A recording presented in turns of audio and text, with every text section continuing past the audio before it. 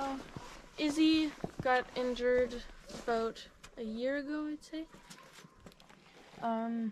And she hasn't gone back to work since then.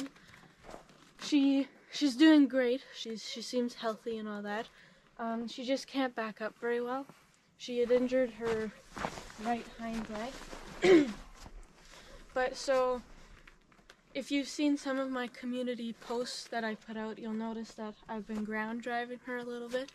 And that's just to keep her mind working and loosen her up a little bit. I've noticed that when we start our walk, she's stiff, and then by the time we're done, she's all loose. So continuing to do that a couple times a week should help, and maybe even one day she can go back to pulling light loads again.